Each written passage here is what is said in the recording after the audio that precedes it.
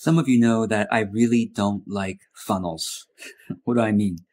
In my field of marketing and sales, if you learn anything about marketing, you'll probably start to learn about sales funnels or marketing funnels.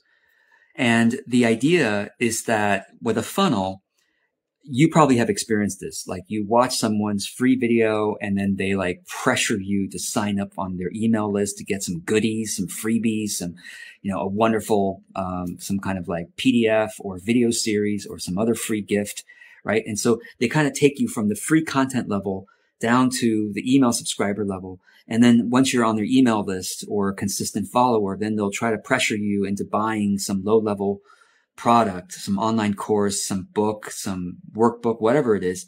And then once you've bought a lower level, lower price thing, then you'll feel the pressure to buy their higher price thing and then the higher price. And then finally you're working with them one to one. So that's the sales funnel, is like this kind of designed journey for the customer to kind of go from one level of spending to a higher level of spending. I don't do that. Okay. I don't love it because I've been part of, obviously, just like you have, I've been part of many funnels, and I always feel like there's some agenda there. I can't really trust a person because I just know that I'm consuming content. I'm consuming this online course just so that at the end of it or sometime in the middle, they're going to try to get me to sign up. And I just can't trust that person because I know they have an agenda that's hidden. Ulterior. That's the problem I have with funnels. Ulterior motive agendas. You know it. I'm sorry if you've been trained in it, by the way. And if you're using it, I don't want to judge you. You didn't know until you saw this video. You never really thought it through that you have this ulterior motive, that it's eroding the trust of the person who is in that funnel with you. It's just, it feels off because they can't trust you, right? So what do I recommend instead? Here's what I recommend. I recommend the Concentric Circles Business Model. And so what I mean by this, and if you want to see a diagram, you can Google Concentric Circles Business Model, George Kao, and you'll see a diagram. But I'll just explain it to you in a few minutes. Hopefully it's easy to understand. So concentric circles is kind of built off the funnel, but it's much more wholesome. And the way it works is this.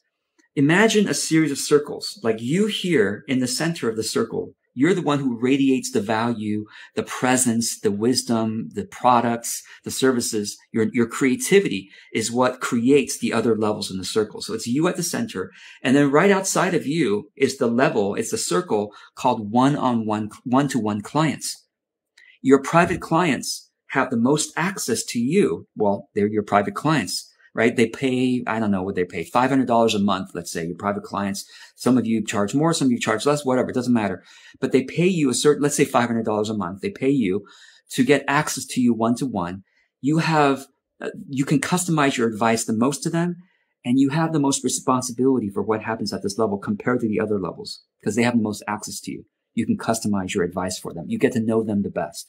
And then outside the one-on-one client level is the next circle up, which is group programs. And with the group programs, you are able to serve more people than you could at the one-on-one level. One-on-one level, you can't serve that many. With group programs, you can serve more people, but they get less access to you. Maybe they get a weekly, group call with you or something like that. You can't customize your advice to your group program members as much as you could with the one-on-one clients. And they don't expect as much from you, right? And they're paying less. So let's say your one-on-one clients are paying you $500 a month. Your group program members might pay you $200 a month, and they get access to group call, and then they get to know each other as well. And you have less responsibility for what happens at the group program level compared to one-on-one level. And then what's above that? Online courses.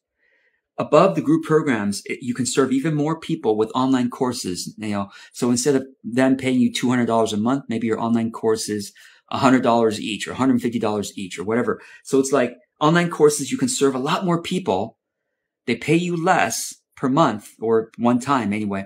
And then you can deliver your value to a lot more people, and you actually, you can make a lot of money doing that. Online courses, you can serve a lot more people. They get less access to you.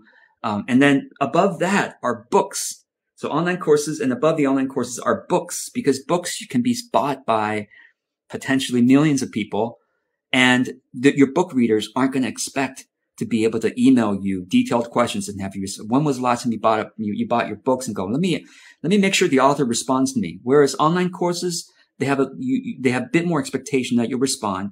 Your group program members, right? Further from books, they don't expect as much. Online courses, they expect some. Group program members, they expect more from you. And then obviously one-on-one clients, they expect the most from you, right? And you have the most responsibility there. And finally, at the outer level is free content. Free content, it doesn't cost you any more if, 1 million people watch your YouTube videos or read your blog posts. Not really, right? Your blog post, web hosting, maybe a little bit more per month, but it's truly scalable to touch the whole world. And they should have the least expectation. They usually do have the least expectation for what the kind of access they have to you. And you should give yourself the least sense of responsibility. And this model, so this is why it's more wholesome than the funnel. It's more wholesome because I allow people to enter and exit any level without the pressure of going to the next level. That's the key. So you can watch all my free content all you want. And I hope you won't feel the pressure to have to buy my books or to get my courses or whatever. I still make invitations regularly because that's my business. I mean, I hope you will do as well. You make invitations to your audience regularly to tell them about your product or services, but hopefully you do it gently. Hopefully you do it in a way that doesn't create a negative feeling for them. I try to do it in a gentle way. So it's like I allow people to enter or exit any of the levels, whether they want to buy a course or be a part of a group program or just check out free content or whatever, without the pressure of going to the next level. I think that's what makes the concentric circles work well.